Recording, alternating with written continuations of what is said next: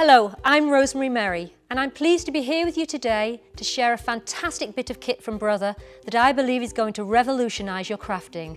All the creations that you see around me have been made with the help of this printer. This is literally straight out of the box. Isn't it cute? It's the Brother Colour Label Printer, and it's available to purchase now. The printer takes a range of tapes, 9, 12, 19, 25 and 50mm widths. The tapes are easily inserted into the back of the printer, just like this. Today we're going to be playing with the 50mm roll. It's the biggest size and it's the one that I like best for printing full colour photographs. To get started, you'll need to download the Brother Colour Label Editor app from your app store. So here we are in the app, and this is where it gets fun. From here you can design your own labels and print your own photos. In the app, it's easy to add different frames, patterns, fonts and colours, or to change the size of your design. Okay, so let's talk about how we make one of these. I'm going to go to my app, and then I want to choose a new design. I'm just going to drag this hand across here and until I get to as close to 2 inches as I can. So I've now got my square. I've narrowed it to 2 inches, so I'm happy with that. And I'm going to choose a photo. So I'm choosing iPad photos, and I'm just going onto my roll of photos, and I can just choose, press on a photo and bring it up into the square. So all I'm going to do now is enlarge it until it fills the frame, and once I'm happy with it, I press approve.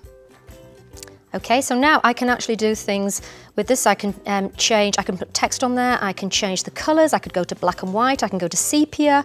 But if I just highlight this again, you can see now it's giving me the option to have filters. I can move right through these special effects. I think we'll stay with that for now.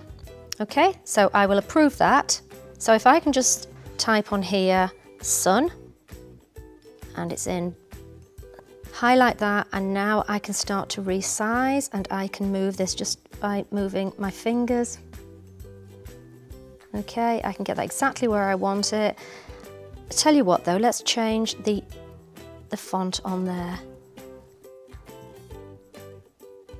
And then as soon as you're happy with the placement, we press approve, and I press print.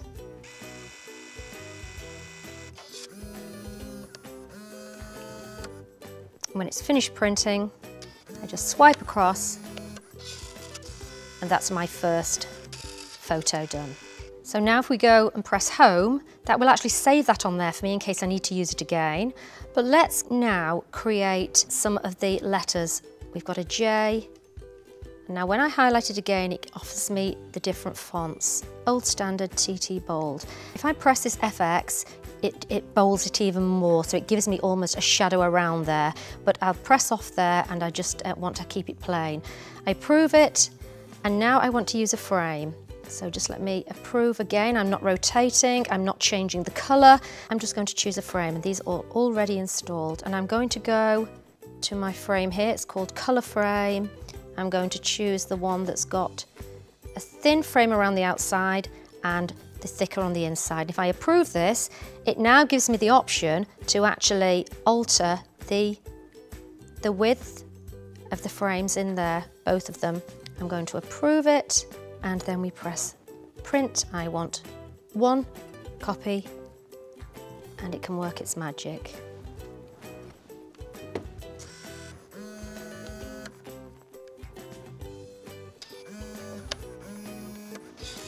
And there we have our first letter.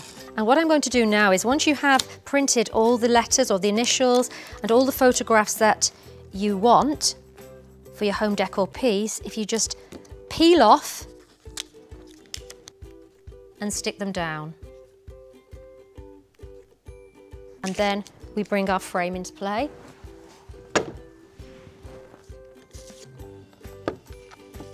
So I have prepared some here. Take this that we need, and we're going to lay them out.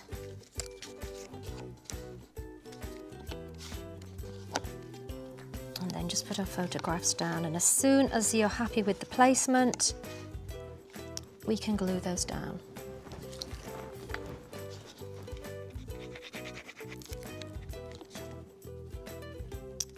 so.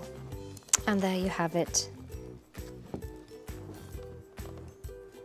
So whether you're just starting out or whether you're a seasoned crafter just like me, you're going to find new things to use your printer for each and every time. And the best thing, sometimes when we get new gizmos and gadgets, they're off-putting and complicated, but this is a pleasure to use as soon as you get it out of the box.